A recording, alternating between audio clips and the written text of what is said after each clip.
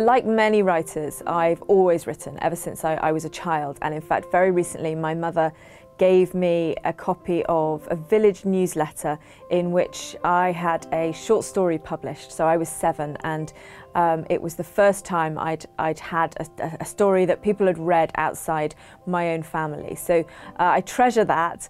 But in terms of writing as an adult, the definitive moment for me actually was when I was blogging, and I started a blog, and it was the first time that I'd written for a really wide audience and had feedback on my writing, and the positive feedback that I had from those blog posts really inspired me to think that perhaps I could write words that other people wanted to read.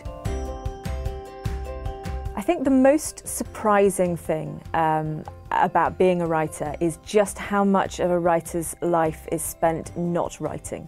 So whether it's writing articles for newspapers or magazines, or whether it's touring, doing events, doing my accounts, there's a lot of a writer's life that actually isn't writing books.